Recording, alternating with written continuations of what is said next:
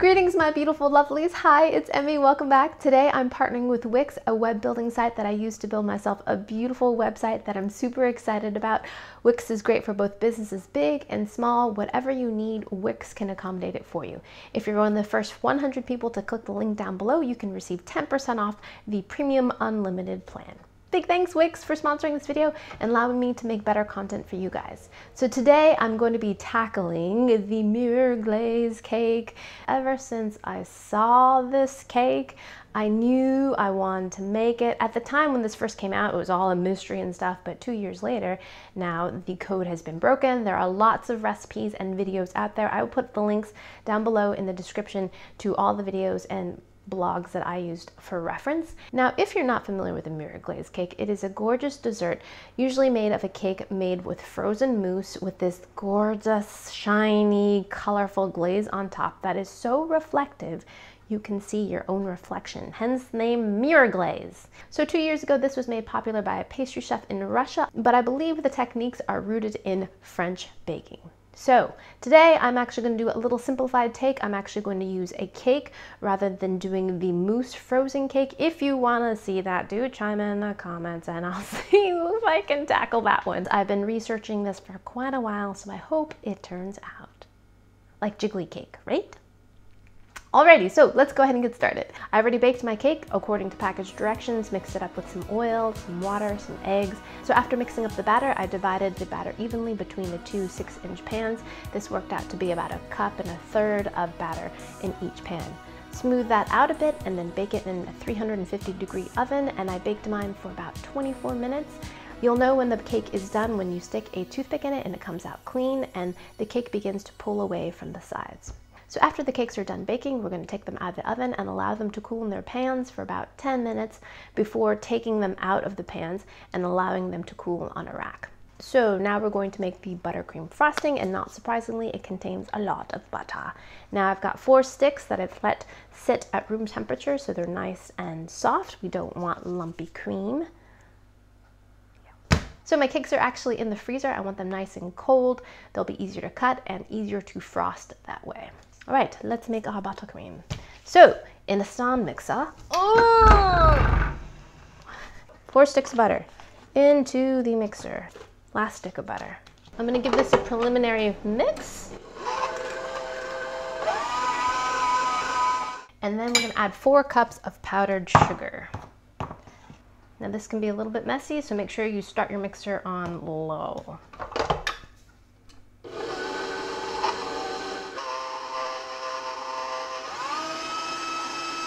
Next, we're going to add 1 teaspoon of vanilla, 1 tablespoon of cream. Whoop. So we're going to add more or less cream depending on the consistency. Looks good. Alrighty, so here are my 2 cakes right out of the freezer. They're nice and cold. Now I'm going to take my serrated knife and chop off the top. Ready? Here we go. Keep your knife parallel. Do, do, do, do, do. Bonk. Turn upside down, make sure it's nice and flat. It is. Now we're going to do the same thing right in the middle.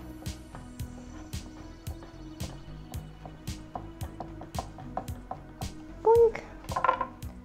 2 cakes. So one of my favorite TV show characters ever was MacGyver. Now Mac could hack and make something out of absolutely nothing, and it was wonderful, and he drove a Jeep and he had a wicked mullet and he wore a bomber jacket. I mean, what's not to love?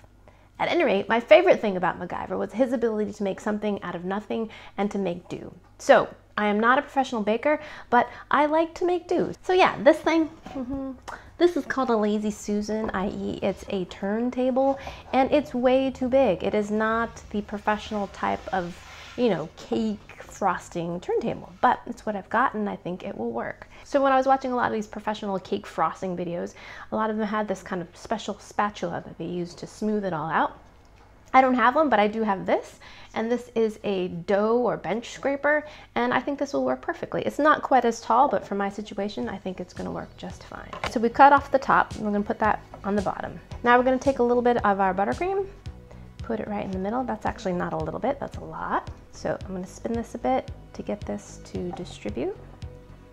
Now we're gonna put the top back on. Doink. So I'm gonna do the crumb coat, which is just the first coating of buttercream. Put a big dollop on top. Spread it down. And on the sides. While spinning the turntable, smooth out the frosting. Oh, it's working. Got a hole? Patch it. We're gonna do the same thing with the top. And gently apply pressure and spin. So now it's bulging on the sides again, and now we just clean it up again by doing this. All right, so crumb coat is finished. We're gonna place this back into the freezer and allow it to harden before we put our finishing coat of buttercream.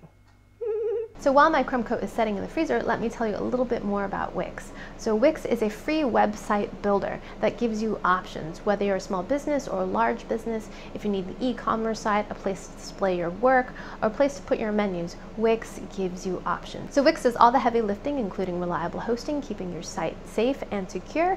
Be sure to be one of the first 100 people to click the link down below to receive 10% off a premium unlimited plan. Thanks, Wix. All right, let's go grab our cake out of the freezer and do our second coat. All right, so here's the cake with the crumb coat. Now it's nice and hard. I'm gonna put another coat of buttercream. So now that this has been frozen, all those crumbs down below should be stuck in the buttercream and won't mar our finish. Although it's not that important in the sense that this is going to be coated with a glaze. Bench scraper, place it perpendicularly, get our sides clean.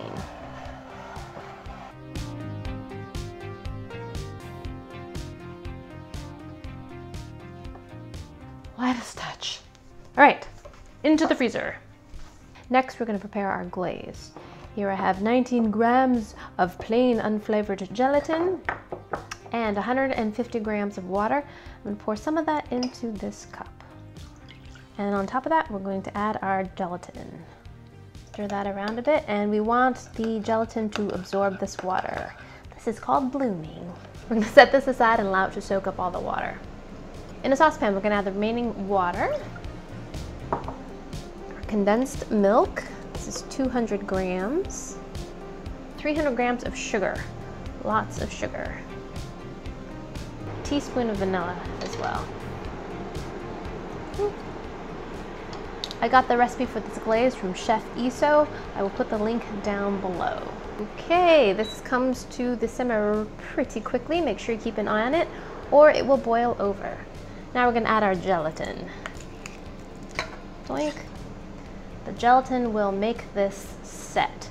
Now we take our 300 grams of white chocolate chips. We're going to strain the milk mixture. And the reason why we do that is to catch any gelatin lumps. Just gonna cover that and allow that to sit for a couple minutes. A lot of people use immersion blenders, but when I went to Target, they didn't have any. What? Blender! Pour this goop in there. Puree. Very thick. Wowzers. So we're supposed to pour this at 90 degrees Fahrenheit or 33 degrees centigrade. While we're waiting for it to cool, this is a good time to mix the colors. I'm gonna do one pink, one teal. I'm actually gonna add a little bit of white to all of them to kind of opaque them up a little bit. Wow, that is so bright. So here's my cake straight out of the freezer. I've got a tray here with an upturned mason jar. I'm gonna use that as my stand. I'm gonna knock this edge off around the cake because if it's too sharp, it will actually cut through the glaze. So I'll use my finger, kind of roll that down. All right, I think we're ready to glaze. Ah! All right, so I'm gonna pour my white first, go around the perimeter first, and then I'm gonna add my pink and teal after. Here we go.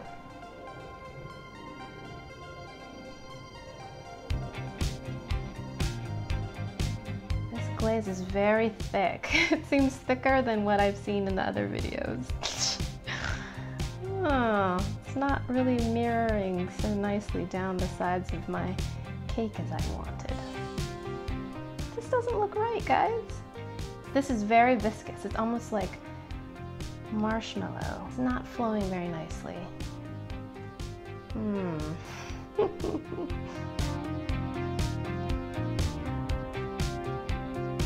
This is not working. And it's not smooth, it's full of bubbles. This sucks. That's not gonna work. We're just gonna have to throw this all away and start all over again.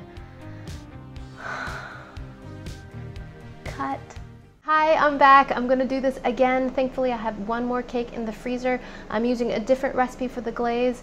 It's from Chell's Sweets. I'll put her link down below. Fingers crossed that this works. All right, in a saucepan, 1 cup of water, 1/2 cups of sugar.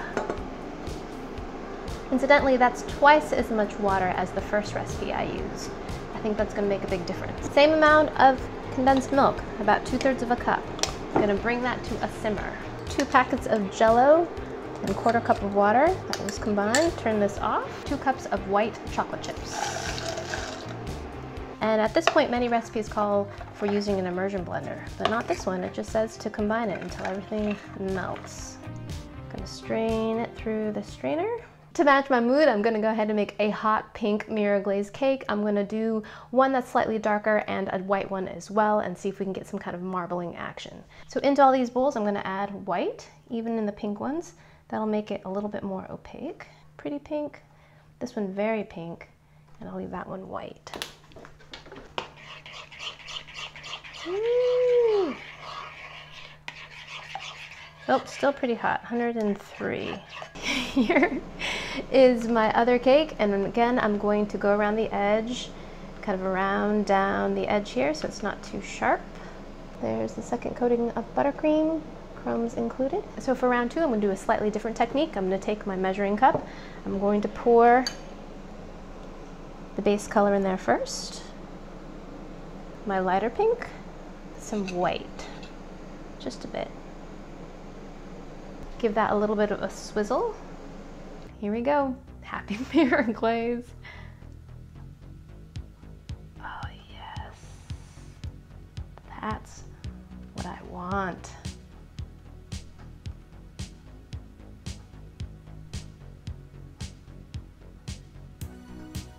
I'm not getting much of that white swirl in there, so I'm going to add a little bit of white on top. Just like that.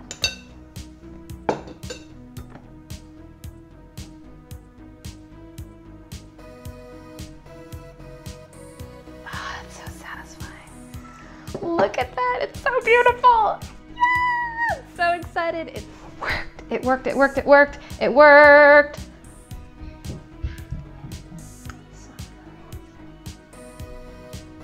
Yes.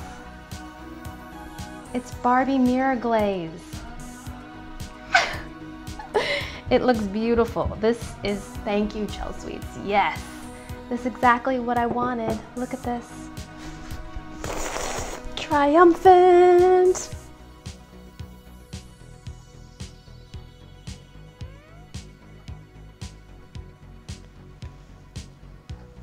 Stunning, I say, stunning.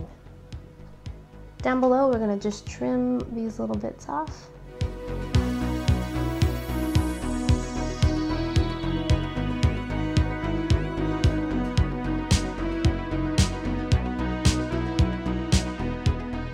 Alrighty, so here it is, finally, the mirror glaze cake. And after a failure, triumph is all the sweeter. It looks beautiful, so excited. Got some nice marbling here.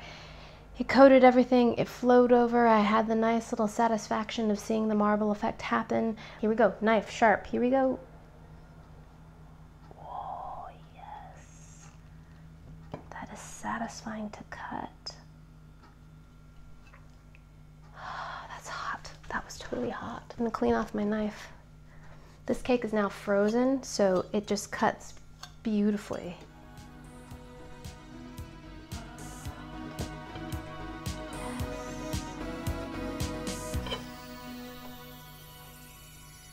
Yes. Yes. Look at that cake slice, so pretty. I'm sure I have frosting and glaze everywhere, but it is time to eat this thing. I love how this turned out. The chocolate, the white frosting, and the pink on the outside. A cake I think Barbie would approve of. So stinking cute. All right, let's give this a taste. Ah, it slices beautifully. Itadakimasu.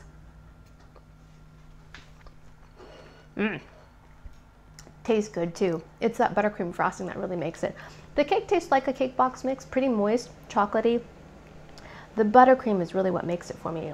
Rich, sweet, vanilla. The glaze, while packing a visual punch, doesn't really add too much in terms of flavor. It has some white chocolate and some condensed milk, but it's so thin, it's not really noticeable. It's just really beautiful. And that is some well-deserved cake. Yum. Big thanks to Chell Sweets for posting this recipe, one that actually works. Big thanks to Wix for sponsoring this video. Be sure to check out the link down below and click on it to be one of the first 100 people to sign up, and you'll get 10% off a premium plan. And thank you guys so much for watching.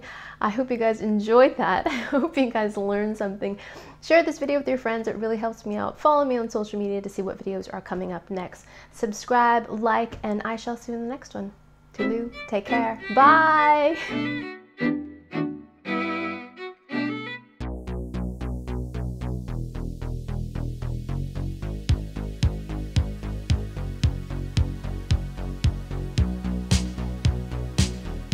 Now we're going to make our buttercream frosting. That is butter on my breast. Yeah, let's try that again.